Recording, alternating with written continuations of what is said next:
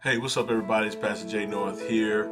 And this week's lesson is all about prophecy and the importance of prophecy and the discovery of prophecy and the meaning of prophecy.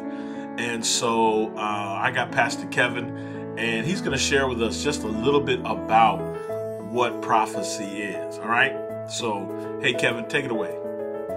What is prophecy? Movies and books and people have tried to explain this concept. Many of them can be actually scary and terrifying. But how does the Bible explain this? We have our first example of prophecy in the Bible all the way back in the book of Genesis. After the fall of Adam and Eve, God reveals a prophecy of a serpent biting the heel of Eve's descendant, but him then crushing the serpent's heel. This is obviously a prophecy about a soon coming Messiah who's going to right all wrongs and save humanity from eternal death. We have so many prophecies like this in the scripture. So what is prophecy? Prophecy is a forecasting of God's power in the future. God shares his plans and purposes through specific people called the prophets, and Daniel was one of them. In Daniel chapter 10 through 12, God offers a prophecy revealing the rise and fall of many kings. Jesus himself would reveal himself in all his glory and power in this section. Daniel is scared, but Jesus then holds him gently and tells him, "Do not be afraid."